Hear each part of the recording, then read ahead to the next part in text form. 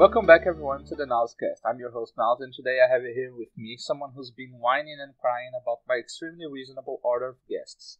It's him, the one and only, the golden god himself, Petrificus Somewhatus, also known as a handsome bitch, author of the revered and genre defining, critically acclaimed Daphne Greengrass and The Importance of Intent, as well as a plethora of other stories such as The Importance of Intent, After the Credits, The Best Kind of Weird, Hermione Granger and the Paradigm Shift, Learn to Fly, Married with Children, Live Forever, Traditions, Dwarves in the Castle, A Most Splendid Expedition, A One-Night Stand in 3 Acts, 3 More Years, 3 is a Magical Number, Of Fish, Chips and Salads, Brief Encounters, Underneath the Sky, The Harry Hermione Drabblepalooza, and my favorite one-shot of all time and creation, Elephant.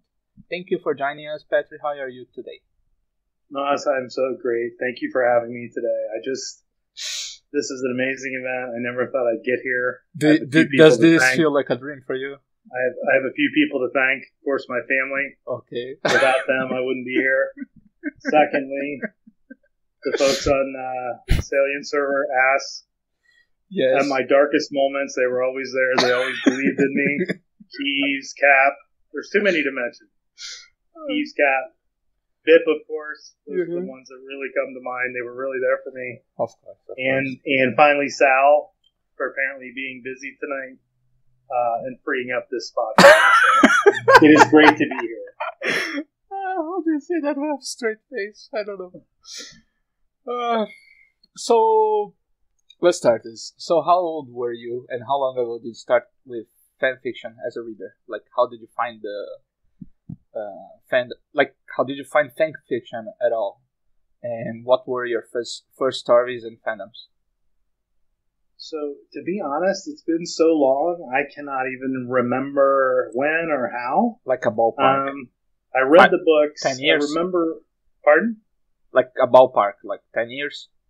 More than 10 years. So I started reading the books. Mm-hmm. I think right before the first movie came out. So obviously they were a thing by then. That's 20 years ago. And I think the first 4 books were out by then. Okay. So I just decided to give them a shot, and I've absolutely devoured the first 4. Enjoyed, and then Order of the Phoenix was the first one I bought when it came out. So I would guess that's when I probably read fan fiction, maybe a year or 2 after that, in between waiting. And did you start as Harry Potter fanfics? Or no? Yeah. I would say this is the only fandom that I've really been involved in. I've enjoyed Star Wars and things like that, but just, I hate to say it at a surface level, right? I enjoyed the movies and I didn't really do much beyond that, so. Yep.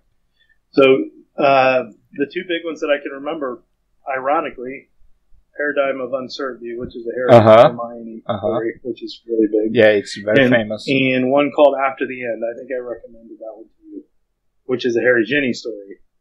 Which one? Sorry, I missed. After the End. After the End. The one... no, that's not the one. I was thinking about that Harmony with... That they are... they escape this... No, they don't... Like Draco helps them. For fuck's sakes, I can't remember the words. Counterplay. That's a new one. Yes. I thought... No, so this is like 20 years ago. Okay. Sort it out. You're the host. Okay, I'm sorry, okay? Anyways, those are the 2 back that I could remember. So I didn't read a lot, but I remember looking for... I think I loved the book so much at that point. You're looking for anything, and there were so many there were so many different ways it could have gone at that point, right? Mm-hmm. Especially after Goblet of Fire and Order of the Phoenix. Yeah, there's a lot of... That's probably, to answer your question, it was just kind of like searching out that while you wait for that 6th book. You know, I wonder how the fandom was back then. It was probably very much smaller. No, I actually think it was the opposite. I think it was much bigger, to be honest with you. And I think it was odd. I think authors and things were put on even more of a pedestal back then, which was very bizarre. I remember thinking it was bizarre back then, but it was interesting. there was no fanfiction at the time, or was there? Sure. Fiction Alley, have you ever heard of that? Yeah, I think so, yeah. It was massive. I think... And Porky and Sugar Quill, these are all... I think it was much bigger then than it is now. Not that it's not big now. Yeah. It's kind of more established, but it was... It was burning up, like popping up, like. Yeah. Yeah, I guess maybe that's what it was. It was that excitement of something new that it was growing at the time. And after all these each new new ideas book, and everything changed. Yeah. Yeah, it must have been really nice. Yeah. But then I went away for forever, so that was like maybe 1 or 2 years that I was reading. And then, oh, you had kids and everything else, and I just went away from it. Yeah, it makes sense. When did you got back then? Oh, man. Maybe like a year or two, probably about a year before I wrote Intent. So, 2019. No. 2018, probably? Yeah, 2017, 2018. And again, I think I was literally sitting at home, remembering when I used to read stories and going, man, I bet there's a lot of good stuff out there now. That's been like 6 or 7 years. And I did still here. Thankfully. And fanfiction.net used to be there, so I think I started there. Okay. And did the classic sort by, what stories have the favorites and all that good stuff. That never works. That's horrible. Fanfiction.net should get their shit together and make a new search. It's fine. People complain too much. We'll get to that. I think people complain too much. But anyways. Says the whiner. So, what made you jump from reader to writer for Intent?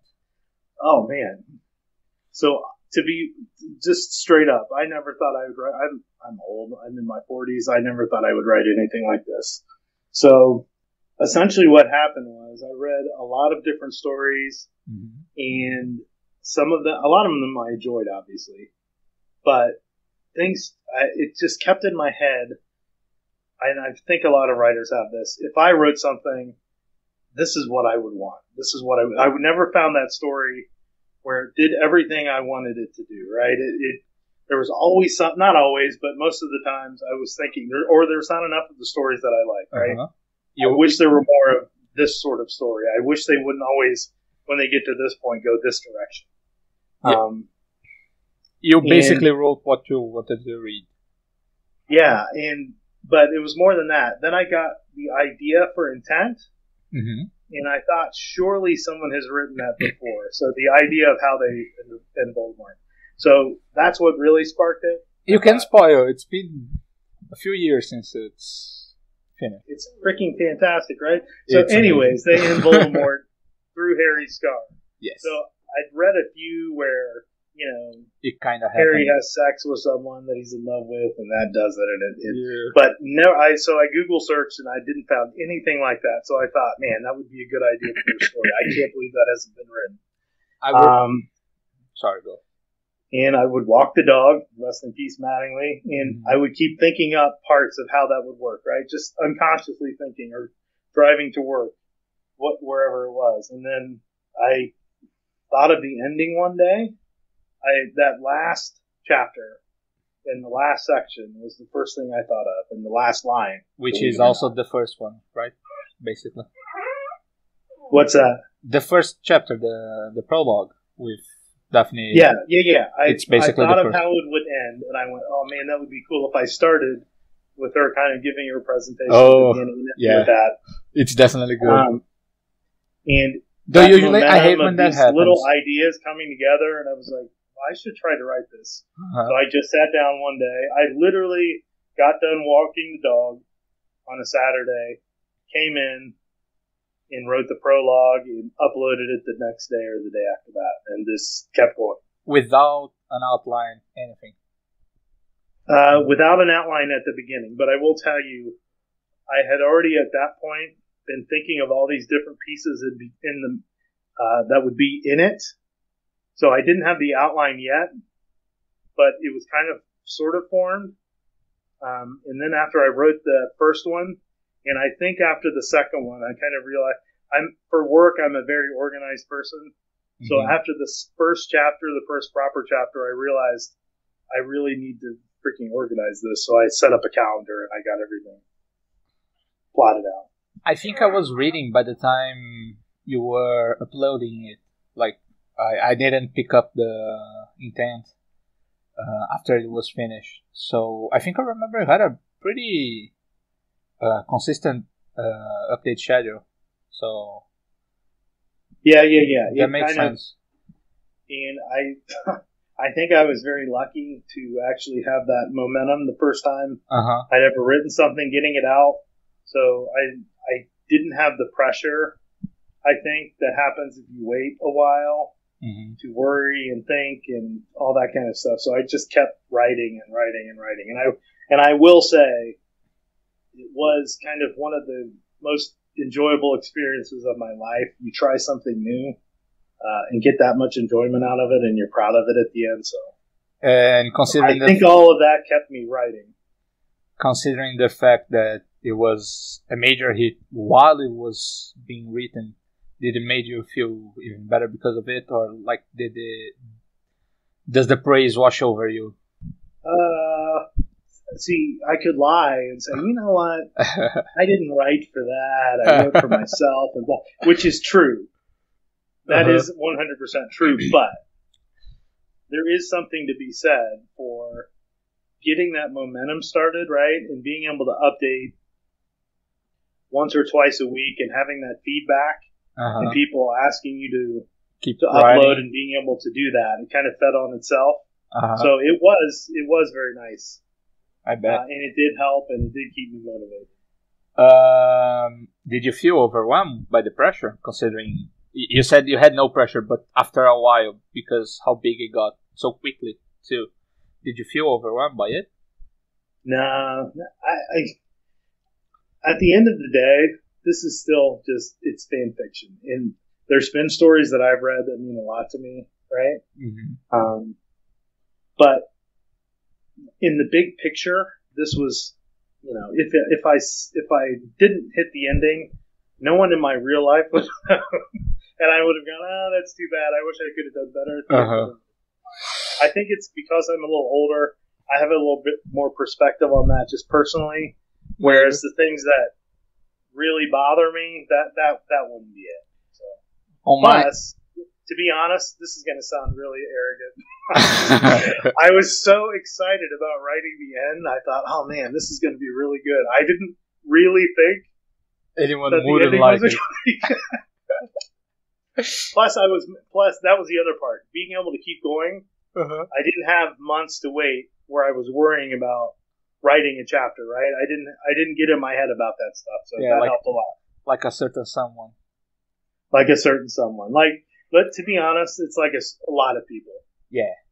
And I would have honestly, even though I gave that speech about how that stuff doesn't bother me, if the months had gone on, that does weigh on me. Yeah. So I got everyone pushing and pushing and pushing. Yeah. Did you have any help during the writing? It was just me, myself, and I. No betas, anyone. Did you know anyone in the fandom by the time? I knew no one. No Discord. No, nothing. So, yeah, I didn't know anybody. I had joined Reddit. I think I joined Reddit in December of that year. Like a year after, or a month, after I'd started. A month or two, but I didn't know anyone. That's interesting. That's really impressive also, considering how good Intent is. Oh my god, it's so Go on. Do you want me to pick up every single review and read them? I could do that if you want. But it was a good feeling, to be honest with you. I'm not going to lie. I would never lie about that sort of thing. I didn't write it for that, but I will tell you, having that feeling where you go, having an idea that you think, or a kind of a story that you think you want to read, and having it resonate with other people, that is a good feeling. That is a very good feeling. I can imagine. Like I'm not alone. Damn, it's so good. Considering how it's your first one, you had no previous experience writing stuff. Like, it's so powerful in such few words. And it was your first time. I know I keep repeating this, but people with That was a direct million words of experience in writing don't come close to the level of conciseness and precision that you have in the intent in your first one. Like, that's absurd how good you were. That was born out of two things. Number one, and I think you would probably agree, 90% of fanfic has too many words. Oh, yes. So that's number one. So after reading a lot of fanfic, that was something, and when I was talking about, man, I wish people would do this, that was one of the things. They're too wordy, they go on too long.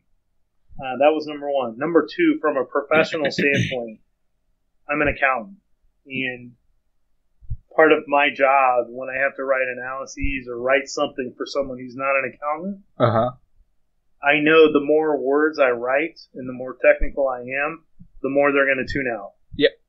So, over the years, having to know that, being short and sweet with what I have to tell people, in the simplest, easy way for them to understand, I think that kind of helped me with that as well. That's awesome.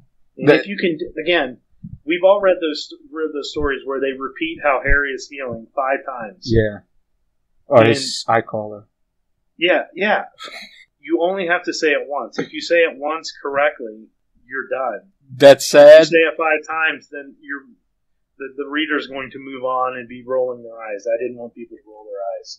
That said, speaking of repeating brilliantly, so how about the famous checkers not chess?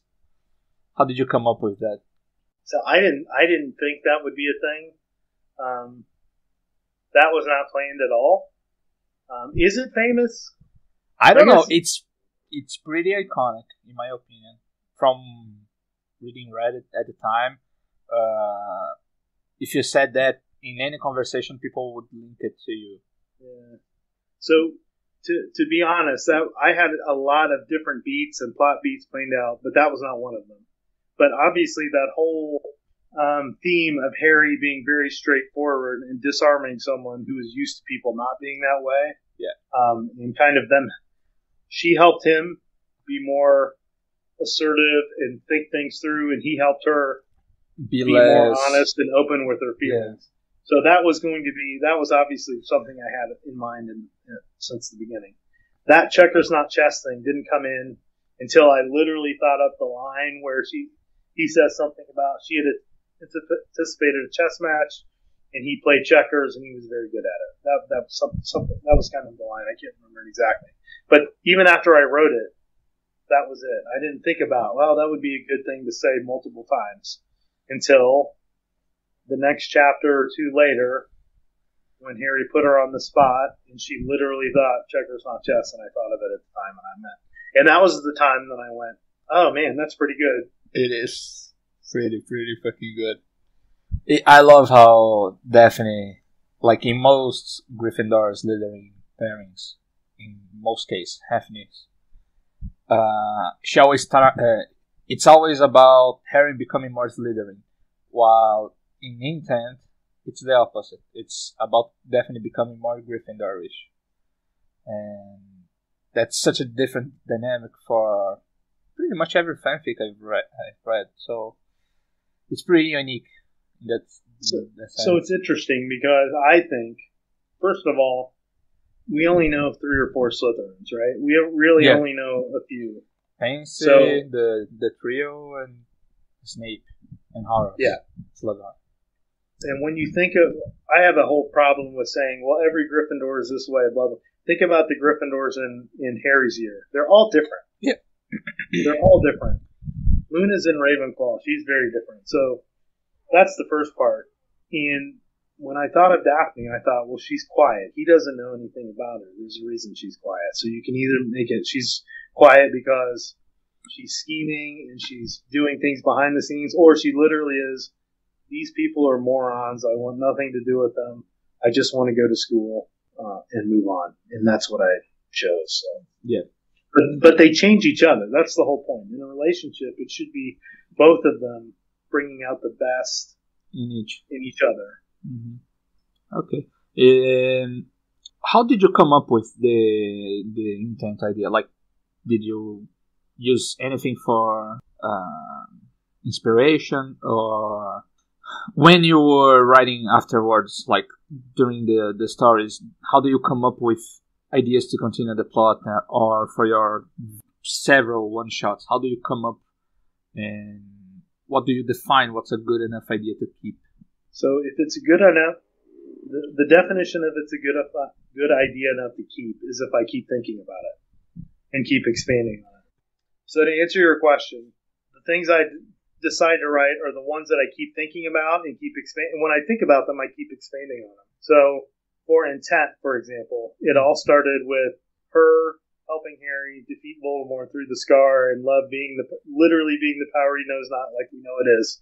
And it just grew from there. And I had the idea, okay.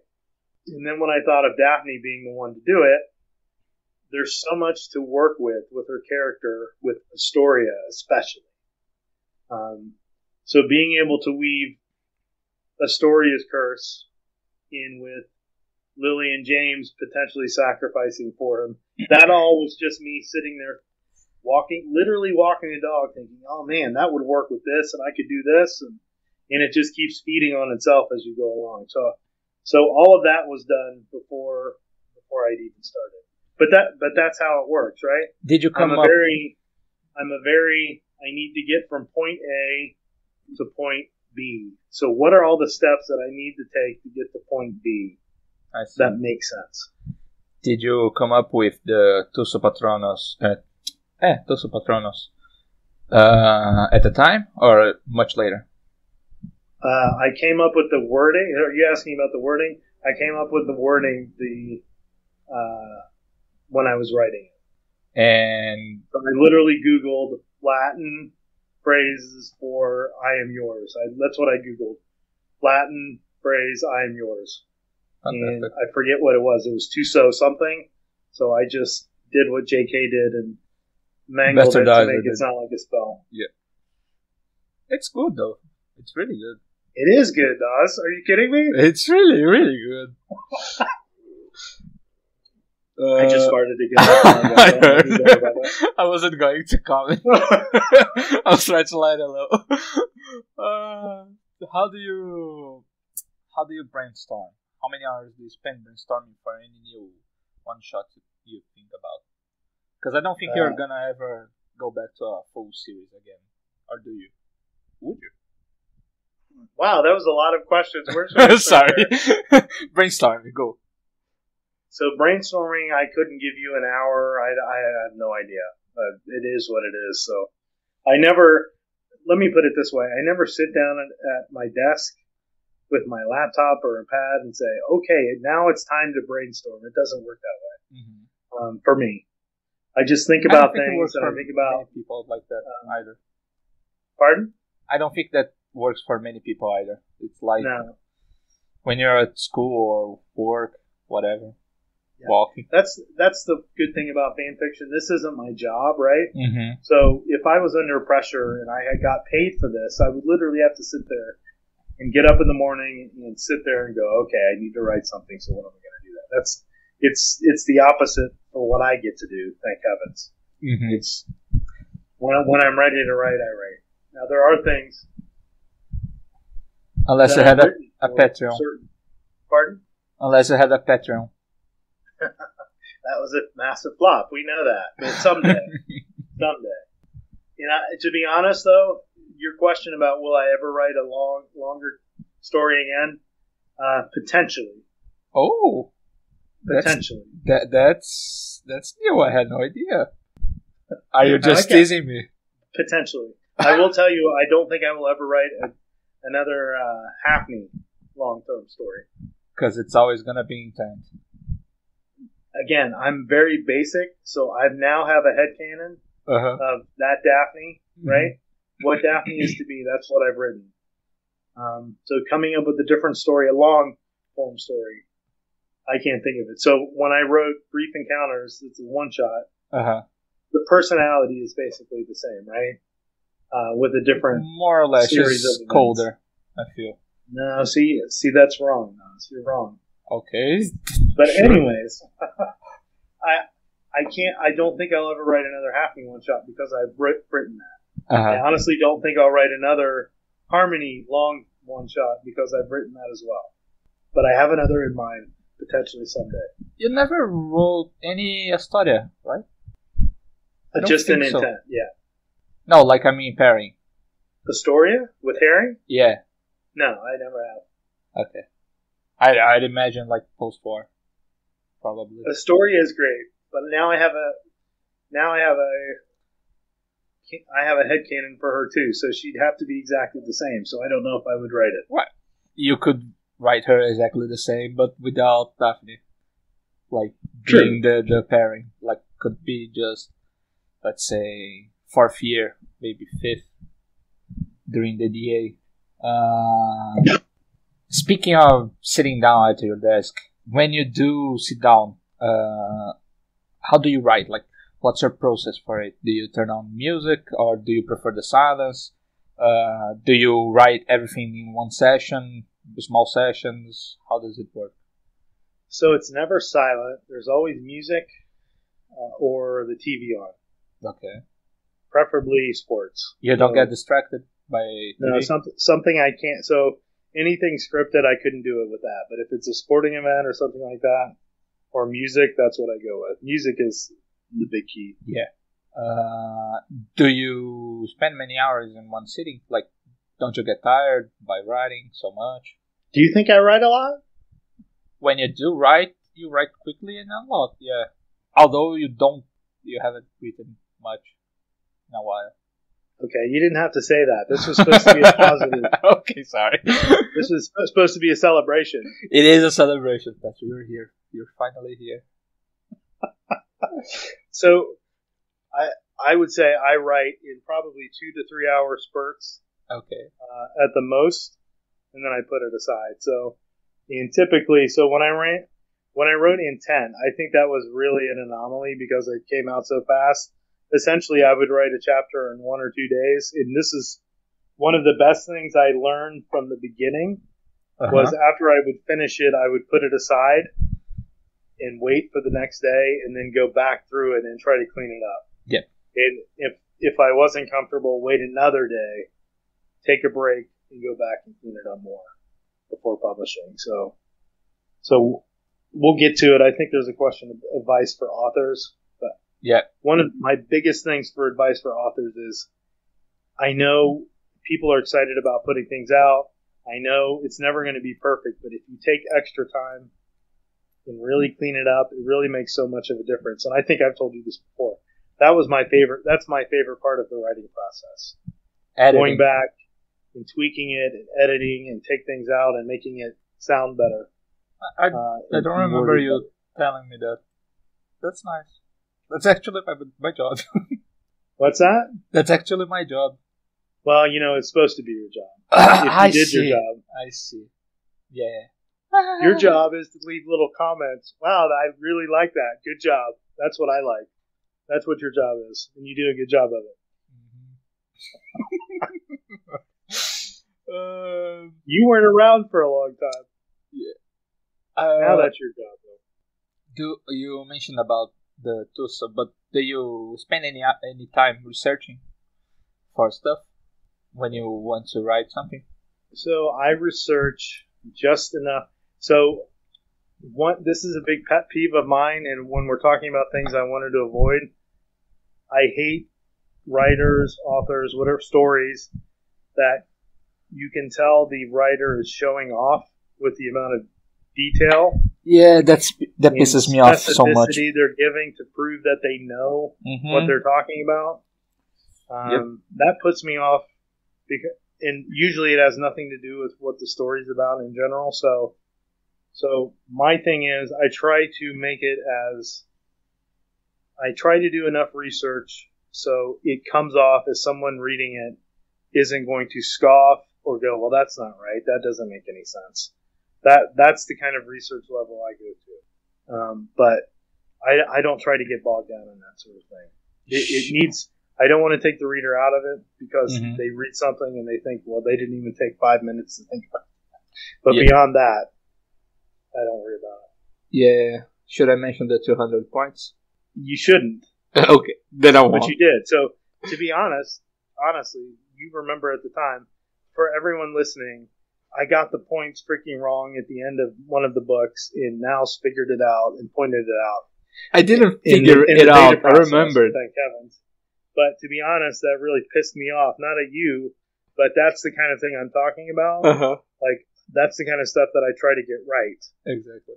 So little shits like you can hold it over my head.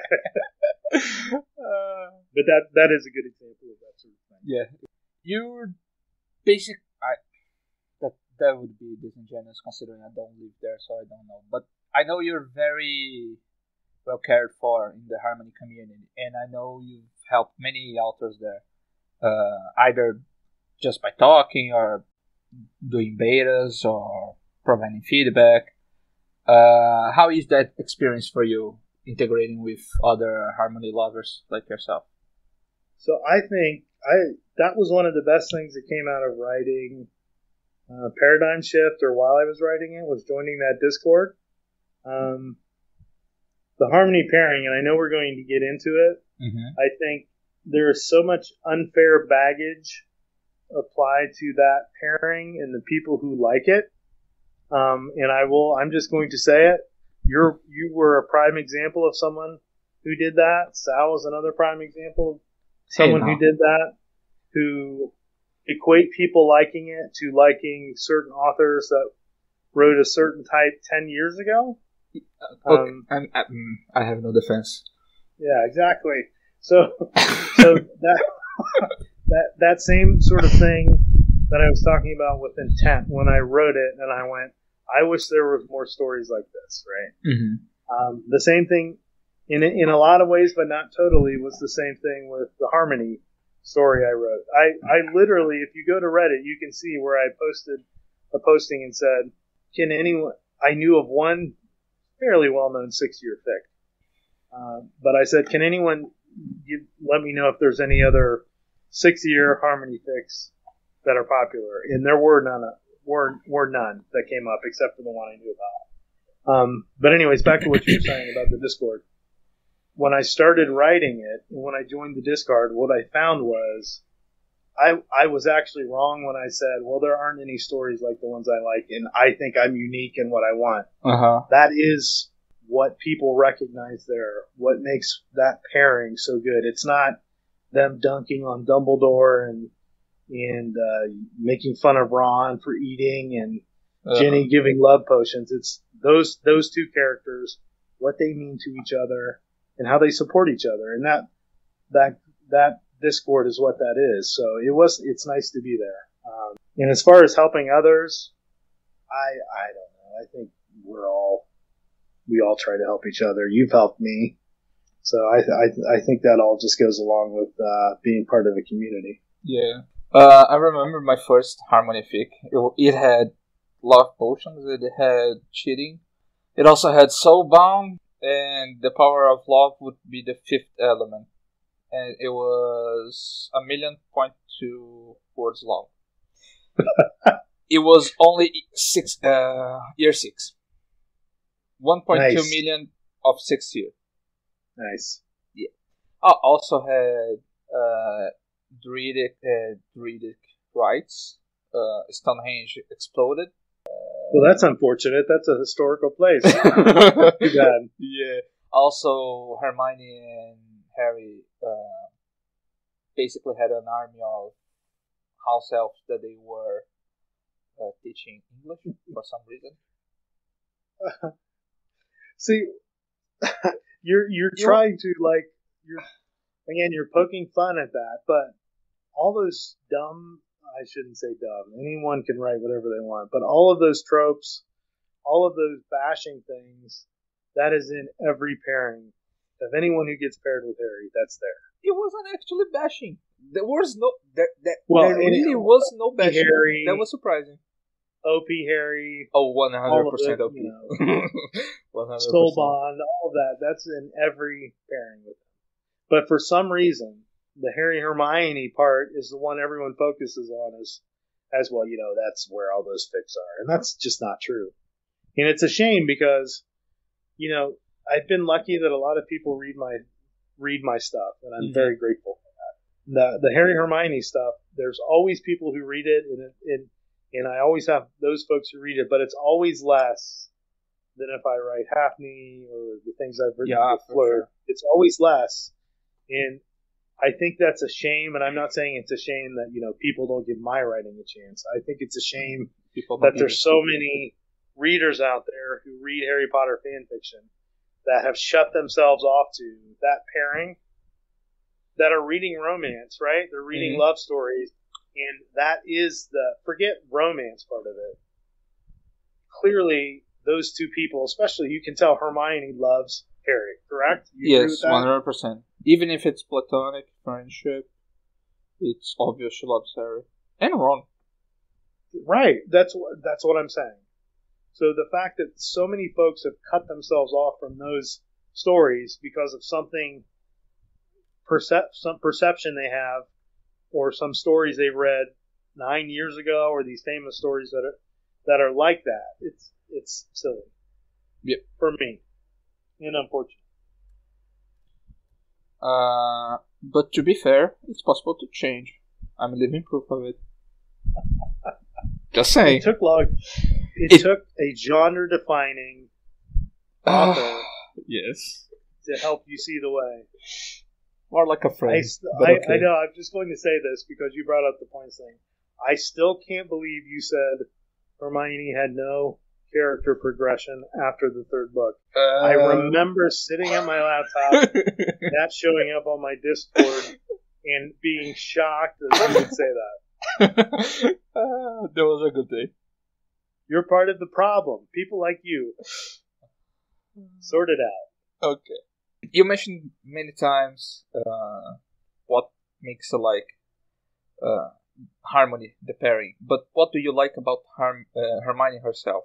That basically 70% or more, I think more, of your stories are Harmony. Like, what does she do well and what does she do wrong that makes you like her? Because she's obviously flawed. Everyone's flawed. Should be flawed. So, what are the traits that you love about her? So there's two parts. One, the reason I write so much of that is because obviously I like the pairing, but the books have so much up. So to write a one shot, especially with those two, you already have 7 books worth, 7 years worth of interactions and relationship build up that you can have as a starting point. And you don't have to word from a writing perspective, that's makes it much easier. There's so many ideas that can come out of that, so many different points in time where you could make that happen.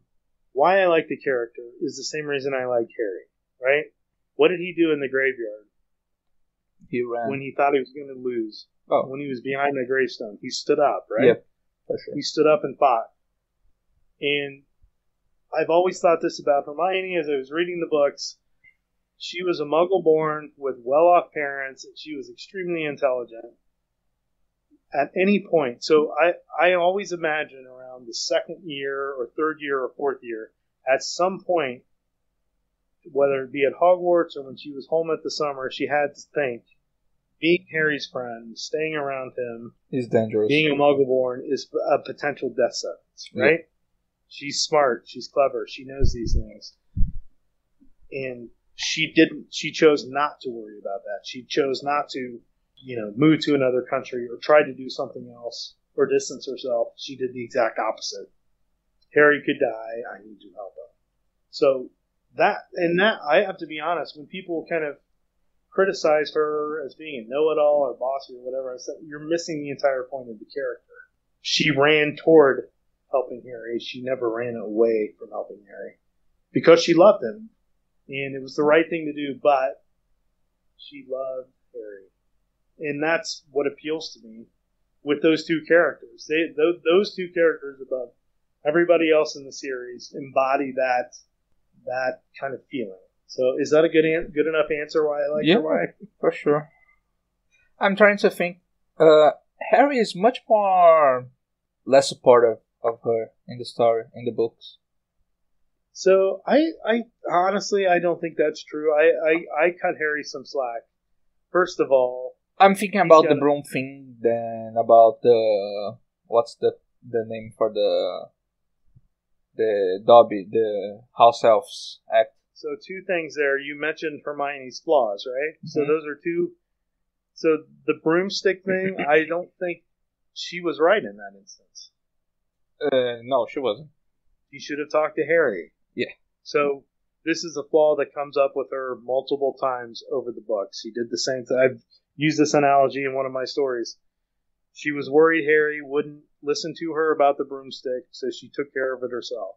She was worried her parents wouldn't listen to her, so she sent them to Australia. She takes the matters into her own hands, even when she shouldn't.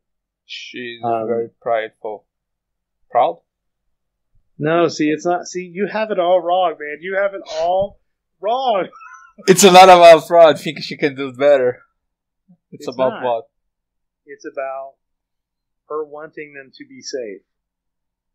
She's very logical, but she doesn't. So she does the most logical thing without considering the other ramifications of it. So it has nothing to do with pride. It has nothing to do with pride. It has to do with Harry could die if this broom is jinxed. And I think it could be. So I'm not going to give them the option. I'm going to take it away from them. Yeah, that's kind of a bit manipulative in a way. She is very prideful. I will say this. That's the thing. When she's proud, it's about the stuff that doesn't matter. And that's a flaw, right? Studies, for instance. Studies, grades, the book. Of course, the sixth book with Hermione. I could hear some slack on the sixth book because Rowling was clearly high. So, well, it was her turn, right? And I will say this: I know a lot of people tear down Rowling for the writing and the plotting, and I've done it myself. I can't imagine trying to write a seven book series. I can't even imagine. It was so much easier to write in fact when I took everything she'd built up and solve all their problems in one tidy year. One book. Yeah. Yeah, it was much easier. And turning Hermione around in the same year. So Book 6 is so crazy. She's so insane. Book 6 is crazy. Book 6 makes it makes no sense. But Harry had been, I really feel Harry had been wrong in book 5, right? Yeah. Hermione had been right, so she needed to switch it up and make Harry right about Draco and have some, but if he was right and Hermione, that's the thing. Hermione, when they're working together, that's what happened in Paradigm Shift, right? When they're working together, things go well. They solve the problem. So just she like couldn't have 3. Hermione agreeing with Harry because they would have sorted it out because she had to write that book in 5 minutes. I don't remember how did you fix still don't get Hermione. I cannot believe you still do not get the nature of that character. It's very distressing. Okay, be distressed. I don't remember. What did you do about the Horcrux on Paradigm?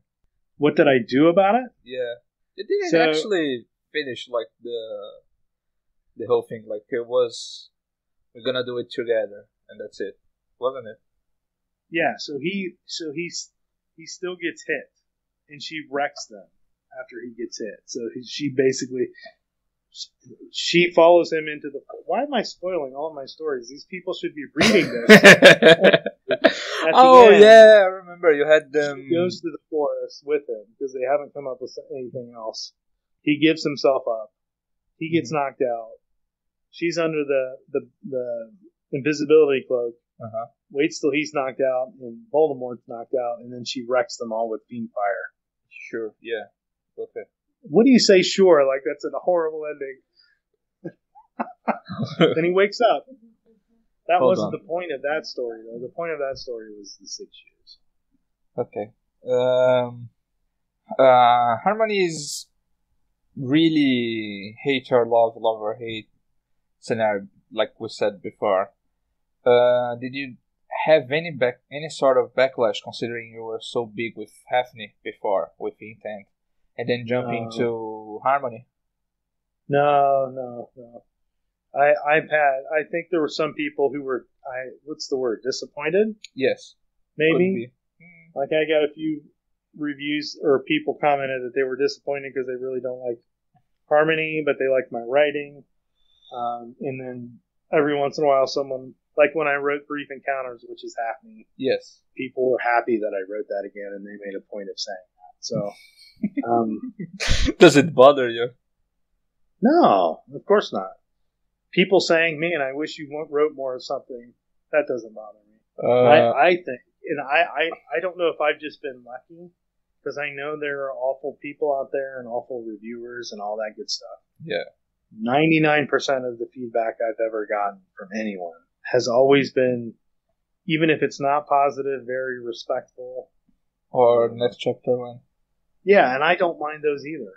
So it's fine with me. If someone's asking that, it's not bothering me. So, and even if they don't like something I've done, if they explain why they don't like it, that's fine. Yep. It's interesting because there's been a little bit of an issue on the Harmony Discord over the last couple months with a few authors that are, I will say, are loved there. Their stories are loved. Uh-huh. But you're allowed to discuss fanfic, right? You're allowed to talk about things you don't like, and that's part of what this should be. That's part of what Discord should be. And some of those stories have things. If you're in a Harmony Discord and you have one of them in a relationship with someone else for a while, right? Or a potential relationship, that's going to cause some folks to say, I don't like this story for XYZ. That is totally fair with me, right? If you're not being an asshole, that's fine. Yep. Unfortunately, there were a couple of authors that kind of, again, I can't stress this enough, authors whose stories are loved there, who get multiple praise there. But a few folks respectfully said, I'm not going to read this for that reason. That kind of left. Just like that. They do. Yeah, just like that. And it's hard for me to reconcile, right? It would be like me saying, I can't understand why the folks on the Harmony Discord do not read Daphne Greengrass and the Importance of Intent. Why won't they read my Daphne story? It's really good. If they like my other stories, they'll like this. Because they don't like, they like this pairing. That's why they're there. So, if you're not an asshole to me, you can say whatever you want. If you criticize what I write, it might actually help me, which has happened multiple times in the past. So, what's that? Like, I use too many adverbs. I use the word brilliant too much. Yes, you do. Did actually. You don't anymore. Oh my god. I think I counted the number of brilliance you used on intent. I'm much better now. Thankfully. But you live and you learn. So after I live in quickly, this is one thing I picked up. I have people do things quickly way too often. So whenever I finish a chapter, I do a Google search for the word brilliant quickly and gently, just to see how many times I use it, because those are all words that I use too much. That's a good way. But yeah, so reviews kind of fall into a couple categories for me, right? So number one, they're praising me, which I love, right? So those are great. Gotta preen the ego. So if they praise me, I'm on board. If they're offering valid criticism or something they didn't like, that's totally, and they're not jerks, that's great. I'll listen to it. And if it's something literally that they're never going to like this story, then it doesn't matter to me. So if someone said they didn't like Intent because you didn't see the final confrontation with Voldemort, right? Or there wasn't enough conflict with Slytherins or things like that. I totally get why you say that, but that just means my story wasn't for you. So that's not going to bother me anyways. And everything else they say becomes moot? Yeah. Well, I mean, it's a fair opinion to have. You're not the right audience for this story. Yeah. Right? One of the other big critiques Intent got was I gave away the ending in the first chapter, right? In the prologue, You know that they beat him. You know in the summary they beat him. They do it in a classroom. And some people said, well, you've taken away the drama. And that was purposeful, right? That wasn't. It wasn't meant to be a suspense. It was more like I'm not knowing here to how. tell that story. How did you I'm get here to there? tell you how it happened and how they came together. So if you were turned off by that, that's a totally fair reason not to read. I wouldn't call it fair. If you're turned off by that, you shouldn't read in the first place. No, I'm not. Let me put it this way: I'm not going to get angry at them. I guess I should say. Yeah. Okay. I'm a very loving, understanding person now. So you would understand that if you took the time to get to know me. Okay. Of course, you little shit. You're a very prolific one-shot writer. You have, I don't know, I said everyone in the intro, but about 12, 15, I don't know. How do you come up with refreshing and new ways for Harry and Hermione, because it's usually harmony, to fall in love in so many different situations? Again, I think I mentioned it before. Yeah. I have 7 books of a relationship to work with. So I have all those years in Hogwarts and whatever I want to do after that. Mm. I have 7 years of that foundation. So the elephant, for example, right?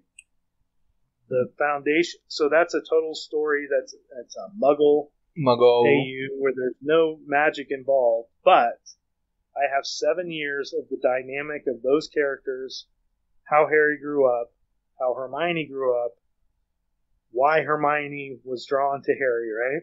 And how she would act and how he would act. Yeah. I love that. So it makes it much easier.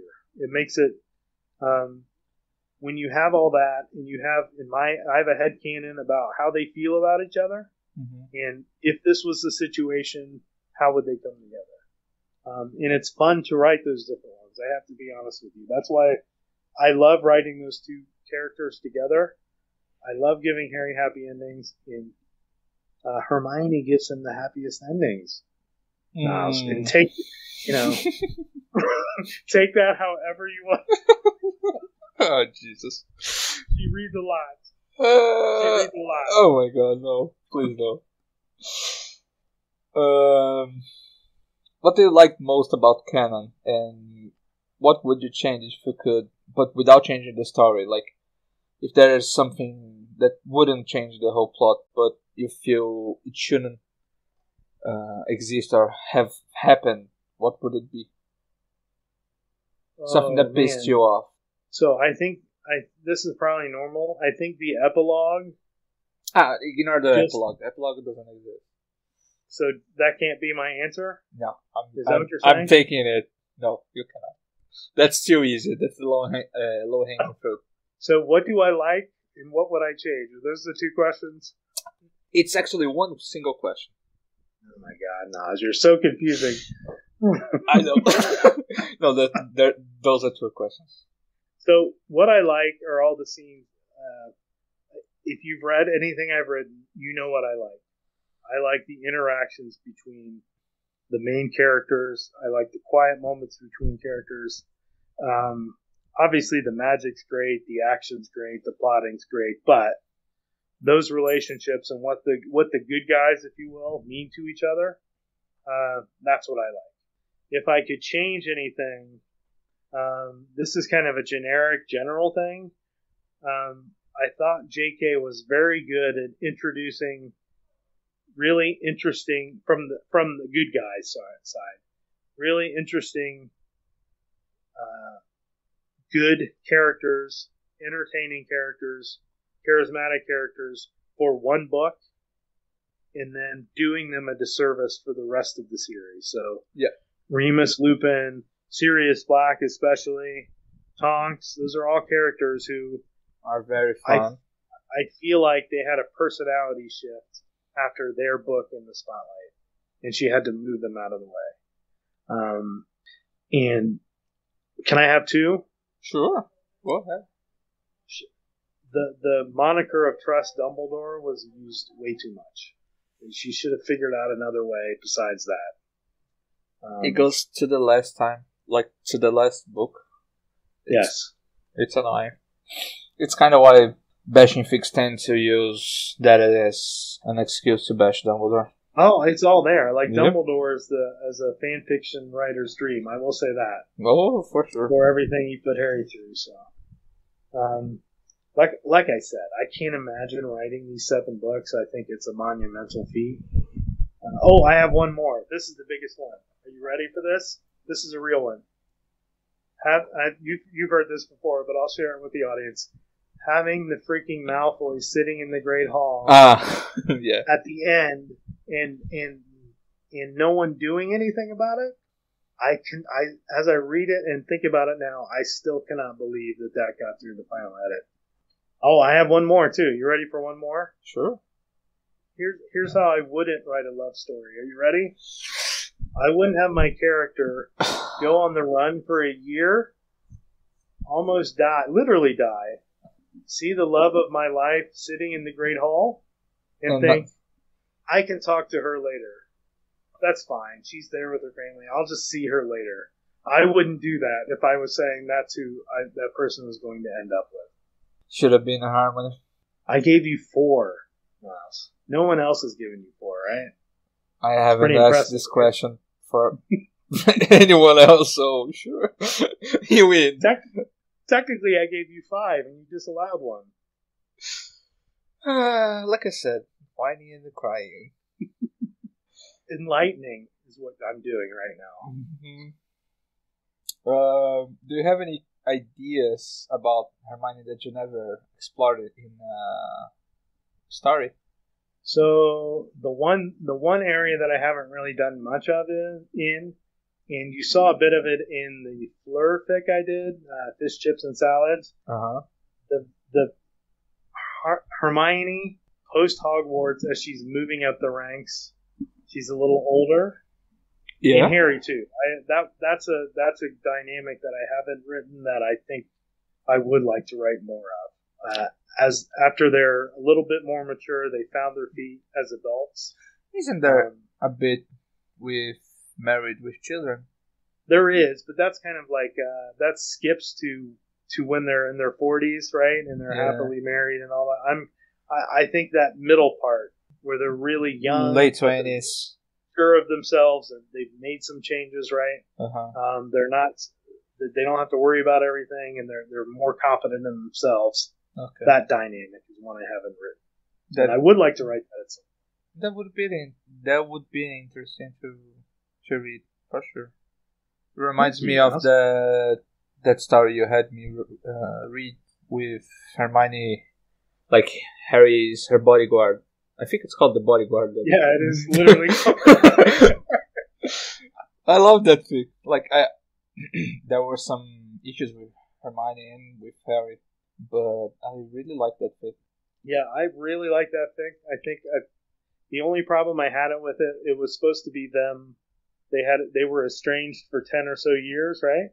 But she wrote their chemistry and their dynamics so well, it didn't seem realistic that they weren't friends. That was the downside of that. But that's the one that actually sparked me to think about that more. That I would like to write that.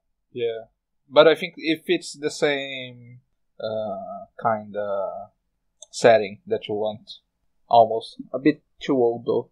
They're in their early 40s, late 30s, I think. Yeah. What I'm thinking of is when like my age. They're 25 or 26. That's what I think I would like to write. Oh, you should then. Go do it now. It could happen. We'll see. Yes. I love doing better for you. You tend to shy away from combat or action. And you mentioned that you usually don't have lots of fighting stuff, but is there a reason why you don't do it? Do you don't enjoy reading, so you don't write, or is there any other reason why? So it really is, it boils down to it just doesn't interest me that much. I enjoyed it in the books, but like I mentioned before, I've never been really a part of a fandom, so, Lord of the Rings or Star Wars or anything like that, those are all things I enjoy, but not for the battles and I like going to a movie and seeing a big battle, but reading it, it's never appealed to me. It's more about the relationships and things like that. So that's why I don't write it, because it just doesn't interest me. Now I did write a bit of that in Paradigm Shift, and I have to be honest, I did enjoy it. Please don't tell me you didn't enjoy it or don't remember it. You didn't enjoy it, or did you enjoy it? You cut off. No, I did enjoy it. Okay. I did enjoy writing it. It was an interesting exercise, but I wouldn't want to write a whole fic like that. And what I feel like when you're writing something like that, what happens is you have to keep topping yourself, right? Yeah, so, it always has to be bigger. Yeah. So, like I did in Paradigm Shift, I can only imagine me doing it that way, where it's kind of everything builds up to that, and then it comes out of the blue, and that's it. I think you're probably going to like the book I've been recommending you to read. It's very action focused, but it's done in a way that's so very concise that the action itself happens extremely quickly. There's a lot of it, but it's in small spurts. So I think you might enjoy reading it. I'm already enjoying it, so I know I will. Like the Hunger Games, right? I really enjoyed the Hunger Games. There's lots of action in that. Did you read more of the book? Which one? Red Rising? Red Rising. Yeah. I have not. Okay. No. Okay. No. Okay. Just I see. I took away time because we're doing this. Okay. I see how it is. It's very similar to Hunger Games in some ways, for sure. But all the action has a point.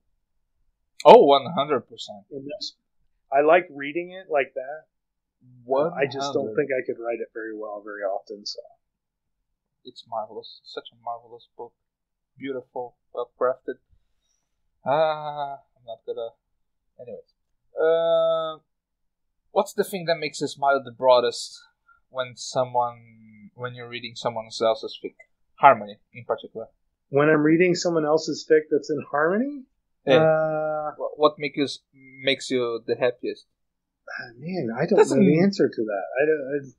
I really like those moments where Hermione lets down her guard. I guess that's what I would say. Define letting down her guard, because she's very open with Harry. She isn't very open with Harry, though. That's the problem. So when you think about the books, think about all the things going through her head at all times. I see what you mean. I have to be strong. Okay, she spent all summer thinking about, okay, this is what I have to do, and this is what he needs. And she goes to bed at night thinking about, this is what happened today, and this is what's going to happen tomorrow. Harry's name came out of the goblet. He's not going to want to go to breakfast. He's going to be horrified of all the attention. I'm going to get toast for him, and I'm going to meet him in the common room. But I need to be strong, and I need to tell him that I'm on his side. You see what I'm saying? You're all of those such a nerd for remember the exact same thing. Although it was for toast. I remember that too. Damn it. So what brings me joy? I guess this is the answer. So she has to spend most of her time focusing on Harry, and there's a reason for it. And it's not Harry's fault. Harry's not being selfish. He's got genuine shit going down every year that he has to worry about. Mm-hmm. Being able to turn that around and have Harry focus on her, help her, and have her let her guard down and let him, that's what I like. Fantastic.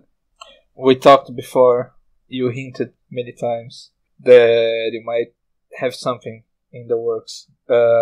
Is there anything you're working on right now, and what's the maybe thing you have in the future? I'm not working on anything. You know this. I've kind of burnt out. I don't know what the word is. So 2 things. Number 1, I need to finish Sliding Doors. So that's not dead. Yes. Because I really do enjoy reading that. The other thing that I think I might do is Paradigm Shift. I was never happy with the final chapter. And if I had it to do it all over again, I think I would have ended it at the end of the year, and then done something similar like I did with After the Credits, where I wrote kind of bits and pieces of afterwards. So I think I might do that with Paradigm Shift, everything that led up to that battle with Voldemort and after. So we'll see.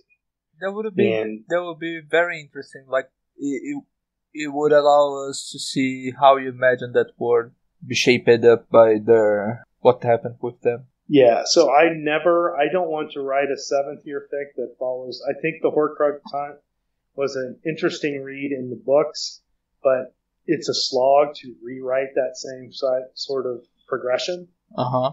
So I never want to do that, but bits and pieces and how it would change, that's what I wish I had done, and I think I'm going to go back and do that. And as far as the other thing, that's an entirely different pairing. Oh. That I'm not going to share right now. You are. Just with me, though. This is what we call a tease in the industry, Nauze. This is a tease. Okay, you tell me later then. Well, we'll see. I might want to tease you too. We'll see. You do that, I start, I don't know. I delete the recording. I'm gonna hold this podcast for ransom. That's it. In between that, if there's a good prompt on the Harmony Discord, I'm sure I'll write that. And I will tell you this is definitely happening because I can't stop thinking about it. That thing I just wrote with Sirius going forward 10 years. Uh-huh. I'm definitely going to write at least one more installment of that because I can't stop thinking about it, and I have a specific idea in mind. Yes. Fantastic. I'm surprised you haven't told anyone that we're doing the recording. What do you mean? On Discord. I didn't believe it would happen now. So come on. This has been, how long have you been doing the podcast? 6 months. So for 6 months, this is what I've heard. You're next. I never said that. And, well, I can't do you next. I have to do this person next because they have a chapter coming out. Or, they're really down in the dumps or they need this boost. And I just had this cycle of you telling me I was going to be next. That's so much bullshit. Being pushed off. I never honestly thought this would happen. That's so much bullshit. Oh my god. It's an all podcast. It has to be true. That's how these things work. Don't edit this out. Okay. Let the people know the truth. The people, sure. You're rabid fans. How do you prefer receiving feedback from readers or other authors? I don't care. Reviews, DMs, Discord, it's all good. I love talking. You know this. I love talking about fanfic, so I love dissecting it. So here's what I will say. I think if you're giving feedback to someone, there's different places you should do it that it's appropriate. So if you should never be an asshole.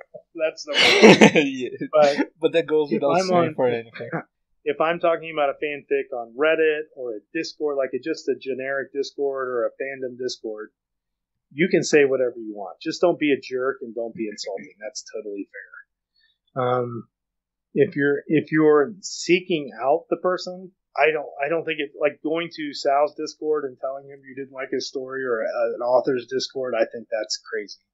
If you're going to leave a review, you should be kind and give your comments as nicely as you can, even if you have criticism.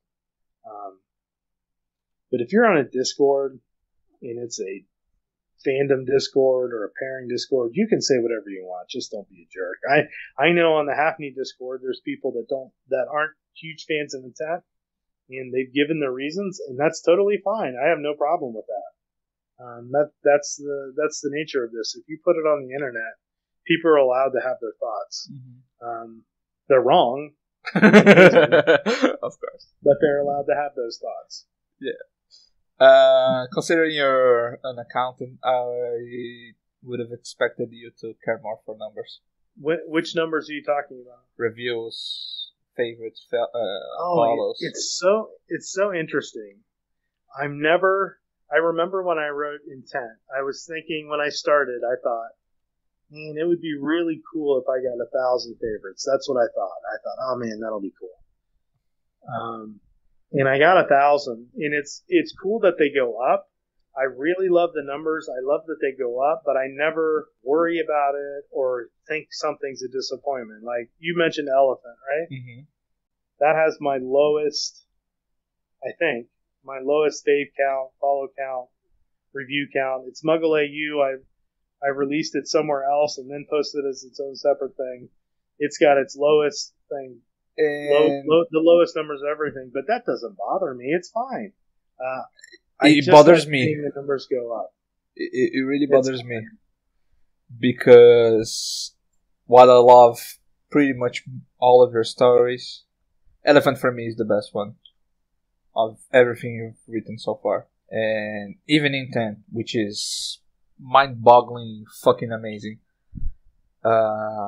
Elephant like cleans house basically compared to the rest. It does clean house now. It's fucking amazing. It's fucking fucking awesome. amazing. And it's Goddamn right it is. Jesus Christ, so nice, sweet, depressing. It's perfect. That's why you like it, because it's depressing. Yeah, I'm an angsty bitch. What can I say? So I never set targets for numbers. I just like seeing them go up. That does make me happy. I like checking back in and seeing where they're at. That's where I like it as far as numbers. I will tell you this. This is a little secret. As far as tracking numbers, I don't really track them or get bothered if something goes low or not. I will say on fanfiction.net, for Intent especially, and Paradigm Shift as well, I do like watching. I have a specific filtering by romance that I like watching it when it goes above fics that I think are not very good.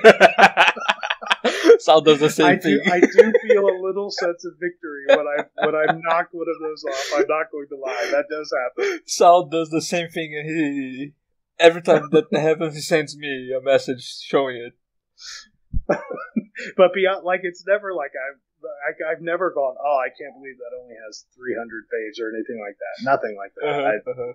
I'm happy for anybody to read it. So when I first started writing my own, I thought I was going to be a lot more focused on the numbers.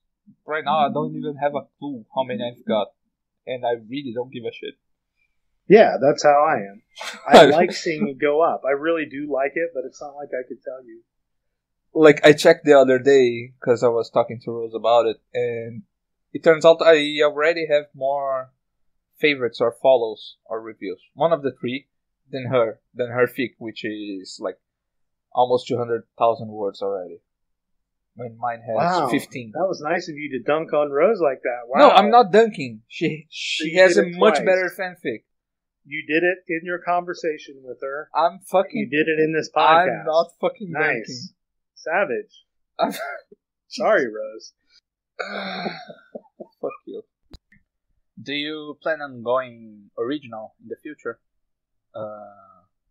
Do you see yourself as a full-time writer? If I ever came up with a good enough idea, I would give it a try. Like I said, with Intent, I came up with that idea, and it just grew and grew and grew and grew. And I wanted to write it. Same with Paradigm Shift. But like a second time. Sorry. Go ahead. But like a second gig sort of thing, like. Again, if I ever came up with a good enough idea, I would for sure try to write it out. I think what I'm very good at kind of limits me. I think I'm good at taking what J.K. wrote and tweaking it and adding a bit to it, but leveraging everything she had, right? And writing stories out of that. So, obviously, the weakness there that maybe translates to original writing is that world building and coming up with that.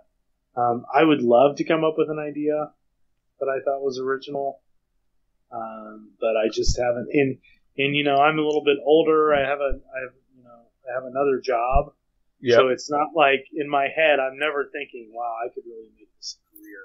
So I'm not motivated that way. So it's more for honestly, curiosity and seeing if you can do it.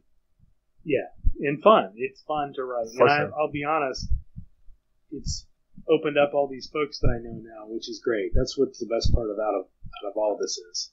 So it's never been about, I'm trying to hone my craft to go pro. I would love that. If I came up with an idea, I would start writing it tomorrow and I would have you beta it. But sadly, it hasn't happened yet. Sure. Well, who knows? Maybe someday. Maybe someday. I never thought I'd write anything, so. I honestly think you could really do well because of your style of writing. How concise you are already. And as I reread Intent, I saw many things that could be trimmed out in a already very concise story. So, yeah. Are you criticizing Intent? Intent right now? Is that what's happening here? Exactly. I am being honest. Unbelievable. How many of these have you done? Reviews or podcasts? Podcasts. 9, I think. How many times have you shit on the writers of the other ones? That's what I want to know. In their work. Zero times. But you know what else in the other ones don't exist? They aren't you. So fuck you. Yeah, and it's totally fair, by the way. Exactly. What do you wish there was more of as far as tropes and characters, or even more different pairings for you? So, I mentioned this on the other podcast we did. I cannot believe there's not more Harry Katie. But I've already spoken on that. Listen to the other podcast, you can hear it. Yeah. I wish, we talked about it a lot. I wish other authors would take a stab at Harry and Hermione. I wish they would do that. I wish more people would read it. I wish more people would write it. Is there an author you like so much, their stories, that aren't Harmony, that you wish they would try it? I wish our friend Tal, she wrote one, and it's very good, but it's very tortured and angsty. Oh, very much so. Of anyone, having her take a stab at Harry, Hermione, as much as she's grown, and honestly, that the kind of fic that I'm talking about that I would want to write when they're in their 20s, mid-20s. Can you imagine her writing that? That's what I want to read. Yeah, especially doing ministry stuff, and it would be awesome for sure. Yes, so that's my intro to that. You know, that's never gonna happen, right? Oh, I know it's never going to happen, but you just asked me what I would like. No, I know. I'm just being sad about the fact that it's never gonna happen. As far as the tropes, I mentioned this in the other one, but I'll repeat it again.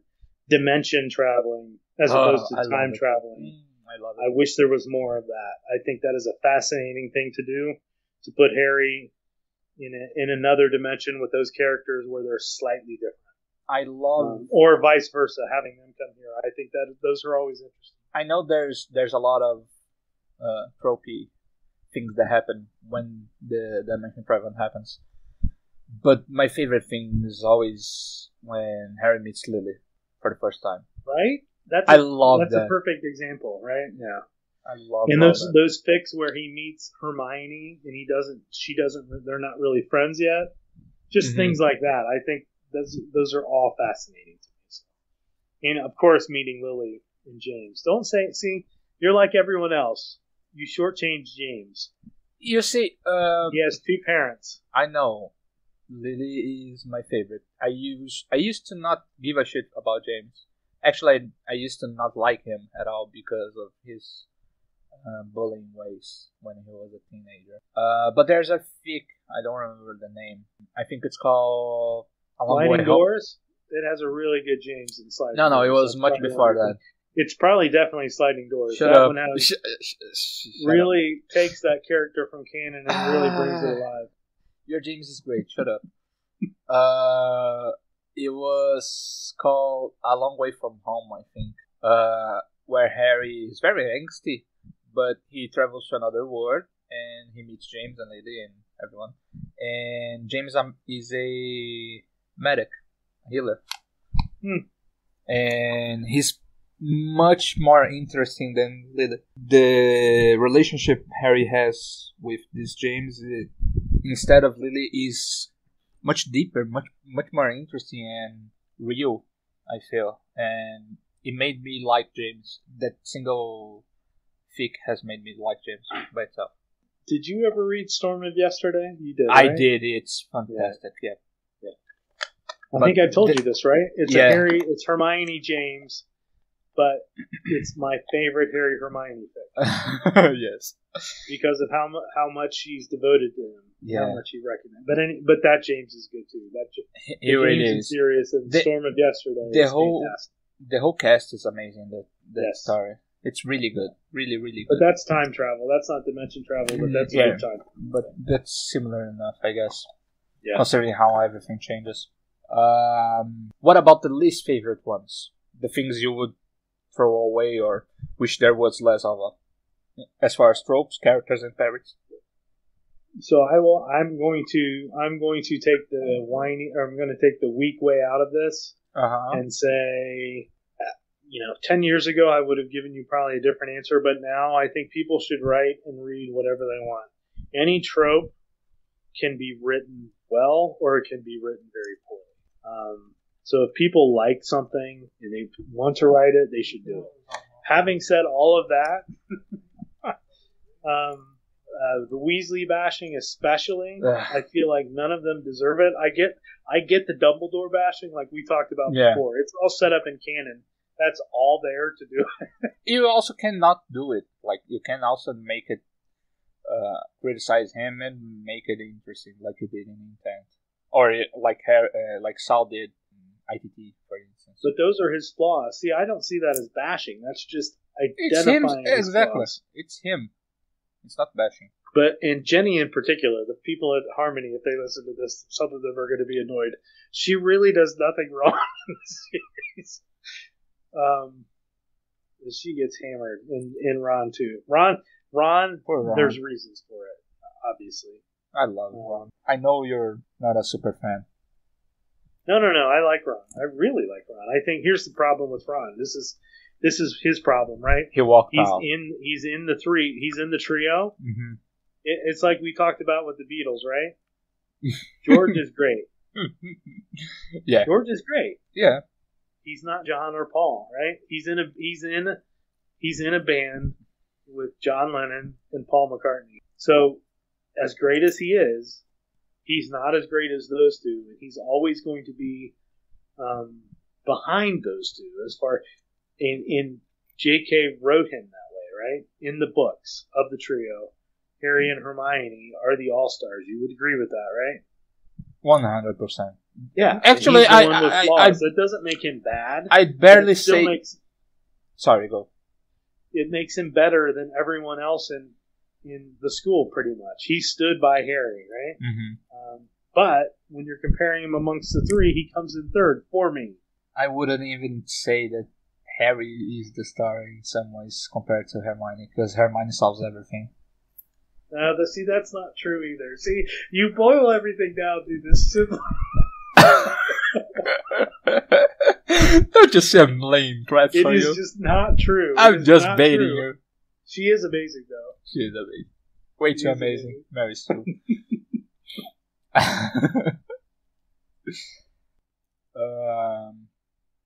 Who has helped you the most with your writing career, and who is your biggest inspiration, both in the fanfiction world and the traditional literature? So you know what I sorted out, because I'm a big fan of the podcast. You know this, right? Regardless of being on it, I always enjoy listening.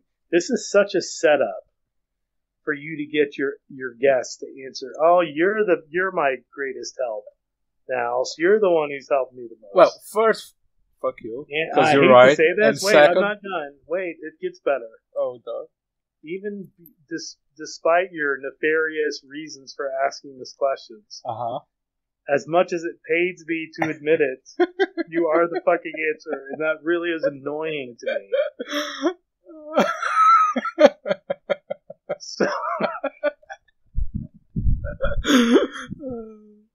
So you really helped me. Now, as far as inspirations, I've never been a big fan of fantasy. We talked about this, right? I mentioned it earlier. I like Lord of the Rings, but it's nothing crazy to me. As I was thinking about who resonated with me and who's maybe influenced my writing that's a writer, have you ever heard of Nick Hornby? No. So he wrote About a Boy, the book About a Boy, High Fidelity.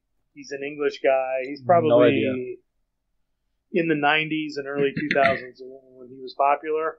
If you read his books, you would understand how it's influenced my writing. It's very sarcastic, funny, wholesome, introspective. The only difference with his characters and mine are his leads are a bit more dysfunctional and bit more of assholes, right? I've made them better people. But that kind of tone in how he writes, I think that's who's influenced me the most. Sounds very interesting. Unknowingly. I hadn't even thought about it until I knew we were going to do this, and I had to really consider it, but it's definitely him. That's really interesting. I'll try to look it up later. Try to remind me to read. Have you ever seen the movie About a Boy? I don't think so. Watch that movie. That's my recommendation to everyone. What would you say is your one thing that has influenced you, who you are as a person? Be it a fanfic, a book, a movie, anything. To the point where your life has changed completely. And why do you love that? So, our parents and everything like that's out, right? So we're just skipping that, which is fun. Honestly, and this is so corny. Oh my God, it's so corny. It is honestly the Beatles and Paul McCartney specifically. I want to say I'm surprised, but I'm really not. So why? So I started listening to them when I was 16 years old and fell in love. So I think it's because I'm older too. When you have something that's been a part of your life for 30 plus years now, and it's this thing that I found when I was 16 and devoured it. When I got older, I played it for my kids, and my kids now know it. And one of them is still recording albums, and I'm 40, I'm in my mid to late 40s, and he's almost 80. It's hard to put into words what that feeling of having someone in your life for 30 years. That isn't a family member or something. Yeah. And especially Paul McCartney. He's like a good dude. Like, obviously, if you're one of the Beatles, they were jerks back then because they were arrogant and all that kind of stuff. But seeing how he's lived his life, seeing how he was married and brought up a stepchild and treated him as their own. Oh, just all those things, just little things. Because you're a fan, you learn more about them. How many people have we admired that are in the public eye that as the years go by, you realize they're not so great, right? Jerks and awful things coming out about them. It's kind of been the opposite with him. Whereas I get older, all the stuff that I couldn't have cared less about before, I admire for him more. Plus, his music's amazing. So all that together.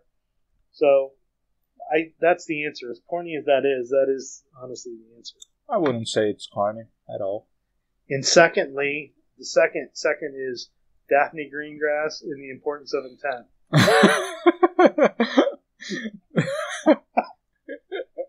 Because it's so good. It's so good. I'm just kidding. Elephant's better. Why do you have to tear down my writing? How am I tearing it down? I'm saying that something so great as Intent, Elephant's still better. And it's still yours. That's fair. For fuck's sakes, how am I tearing it down? I don't know. You dumb fuck bitch. Thank you so much. Well, there you were. That was definitely tearing me down, but it's fair. If you could give our listeners some advice about becoming writers, what would it be? What do you think is the best thing to focus on as a novice writer? So, I'm just going to talk about fanfic or in general, right? Either one. So, I think I mentioned this a long time ago, but it's unconsciously what I did, and I think it's the best advice I could give. Think about the stories you like. Think about what you like about them, whether it's fanfic, movies, whatever it is. Think about the things that really resonate with you. But also think about, in those stories, the things that you don't like, things that could have been better. There's so many fanfics, and we've talked about them, where there's the relationships and the dialogue or whatever it is that I really love, but they went on too long or the plot became too convoluted or all these things, in my opinion. Let me preface it by saying in my opinion, what I want to read. That there's certain things that they missed, and that's what I took away from them. I really love the dialogue. I really love the relationship between, but it should have been half as long, and they should have cut out all this, and it would have been way better that way. Mm-hmm. That helped me so much when I was writing intent, and it still helps me when I'm writing to think about what are the pitfalls that I want to avoid, that I don't enjoy. Because at the end of the day, you should be writing for yourself. I guess that's the other thing. If you're writing because you want to get lots of favorites, and I make a lot of jokes about it, but they really are jokes. Don't write for that reason. Write what you want to read, and it'll take care of itself. And don't, like I said earlier, don't fall into the urge to just post. I know it's fanfic. I know it's not your job, but take a step back, really look at it, try to make it better, because that process of getting it on paper and then really refining it it's so fun to do. I can't explain it. Mm-hmm. I can't put into words, even though I'm so good with words. Anyways, I can't put into words what that feeling is like, where you've written something and you tweak it just a little, and it just transforms it. On the other hand, one advice you've given me many times is don't overthink it. Oh, for sure. Don't overthink it. Just do it. Well, that's talking yourself out of it, right? That's different. Like, yeah. Oh man, I think that's probably why I didn't write till I was older, because when I was younger, it goes back to like when you're in school, I would never raise my hand, right? Even if I knew the answer, I wouldn't raise my hand. You didn't. If I got it wrong, this is me being a stupid teenager. What if I got it wrong? People laugh at me. When in reality, no one gives a shit. No one cares. They just want to go home. They don't want to be in this class. They're barely paying attention. No one is going to care if you get an answer right or wrong. And even if they do, they're going to forget about it 5 minutes later, so it doesn't matter. We're anonymous people on the internet. If somebody doesn't like your story, it's not the end of the world. For sure. Go write it. And post it. Post it. Do you have any recommendations stories? Fanfics or just in general? Both. You said about a boy, but so I would watch the movie about a boy and read the book. The book is good. Okay. I have to be honest, I forgot about this book, but it is one of my favorite books of all time, and it's originally written in Portuguese. So you should read it too. Which book is it? It's called All the Names. All the Names? By whom? By Jose Saramago. Jose Saramago. Along with Nick Hornby, that book has influenced what I think about literature and how I write more than any other book. I see. So that's my recommendation. From fanfic perspective, two. Storm of Yesterday. Let me get the name because I forget it. Shyalani. Storm of Yesterday by Shyalani. And for Harmony, I hate this name. She knows I hate this name. Yeah. She has the worst freaking name ever. The Boy Who Lived, The Brightest Witch, and The Boy Who Wasn't by Dragonfly 117. If you like my writing and you like Harmony and you haven't read that, read that story. I'm not reading the name again because it's too long and too confusing. Okay. So, I had some friends help me come up with some questions that they might want answered. So, if anyone wants to this is where you start insulting me more. Okay, I'm good. But you're blaming your so-called friends for it. Okay. Yes. If anyone wants to skip, go ahead. It's pretty much basically irrelevant questions. What color does your keyboard light up? What's that? What color does your keyboard light up with? My keyboard doesn't light up. No. I have Amazon Basics because I'm a basic bitch. So, next question. If you had to name your gigantic, gargantuan, ginormous ego, what would you name it? What would I name it? That is a great question. Let me think about what would I name my ego. Is that the question? What would I name my ego? Your ego. Your I would name it ego. I love the Yankees. So I think I would name it Derek Jeter because he's the greatest. Derek Jeter. That's the name of my ego. I have no idea who that is, but okay. He always came through in the clutch. Okay. Hall of Famer, just like my ego. If you had to kill, please tell me. Oh, okay. Thank you, God. I was checking if I set to record or not. Did you? I did. This is gold, by the way. So it's because I paused like when we had the break. Oh God. Continue recording, please. Yes. If you had to kill Hermione in a post-harmony story, how would you do it? If I had to kill Hermione, is that what you said? If you had to kill Hermione in a post-harmony story, how would you do it? It's never happening, so I'm going to twist this and say if I ever wrote that, it would be her dying on her deathbed at 120 years old. Oh dear. And Harry flashing back to something. So that's my answer. That's how I would kill her. You're not going to get me with that amateur question. It's never happening. Next question. If you had to remove one band member of the Beatles from history, who would it be and why? Ooh, from the Beatles. That's right. I forgot this question. So it's George, again, right? If there's anyone listening that's a Beatles fan, I apologize, but it would be George. Mm-hmm. John and Paul, you can't get rid of them. Of course. And Ringo really was. You've seen a little bit of the Get Back documentary, right? Have.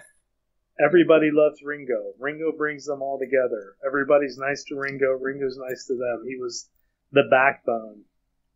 So I'm sorry, George. I love you, but he's always so by yourself because you're out. He looks so sleepy every time, all the time. Who, Ringo? Ringo, yeah. It's always like, I want to go to bed. Please let me go to bed. Stop talking. Stop arguing. Let me go to bed. That's how I see it. I see it the other way. I see it. Here's what I think it is. This is what I've always thought. He's a really good drummer. Uh-huh. And he's a really nice person.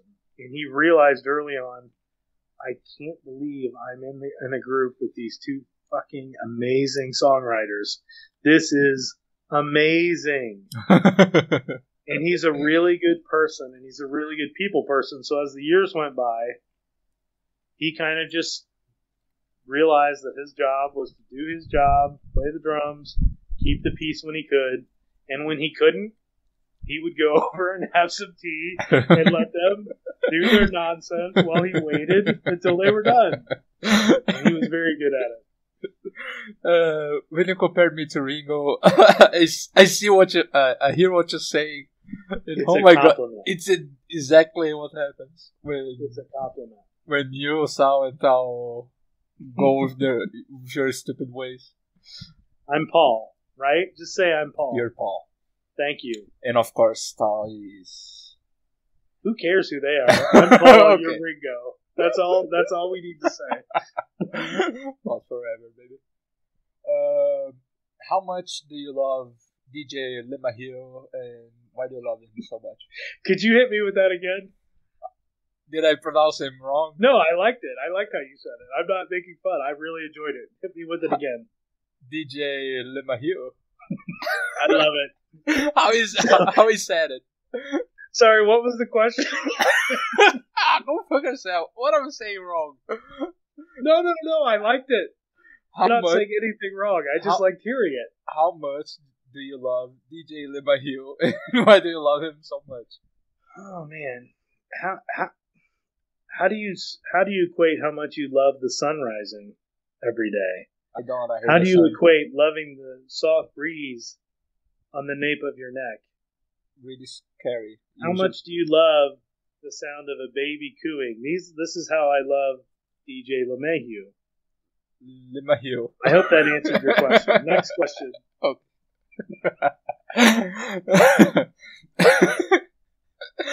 That was so dumb. Oh my God. If you were a vegetarian Why would you... What?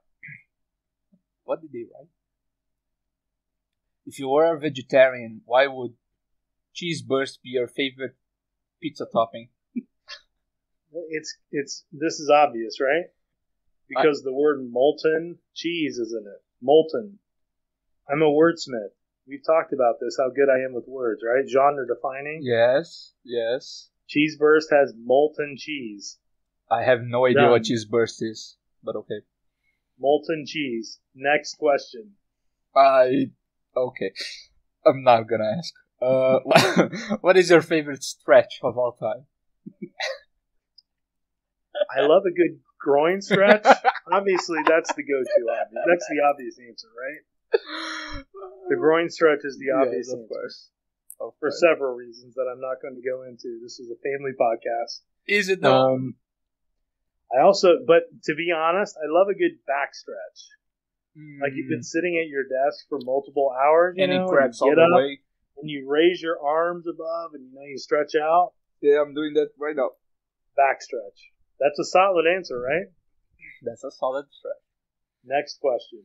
What does it feel like being the third best writer in your group of friends? I think it was Tal who wrote this one. If I go by the numbers, I'm a numbers guy. We've talked about this. Mm-hmm. I'm a numbers guy, right? Yeah. Numbers don't lie. That's a famous saying. Numbers don't lie. I'm number 2. So this question is incorrect. So you need to revise your question and ask, how does it feel like to be number 2? So how does it feel like being the number 2? I'm going to allow you to ask the question again. Thank you. Correctly. So go ahead. Thank you, Patrick. You're very kind. What does it feel like being the third best? No. You have to fix the question. The answer what does it feel like being the second best writer in your group of friends? It feels fucking amazing. And why is that? Because Tal is number 3.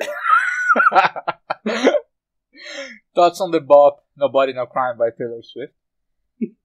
What? Thoughts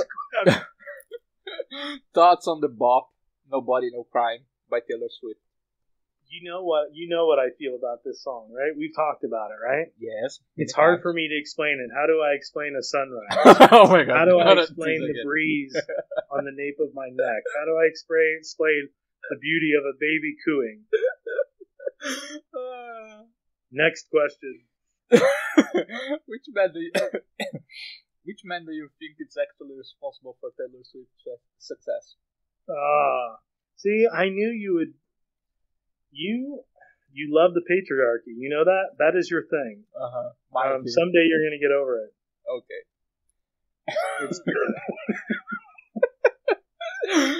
If anyone listens to this, they're not going to know you make this joke about Taylor, but I know what you're doing.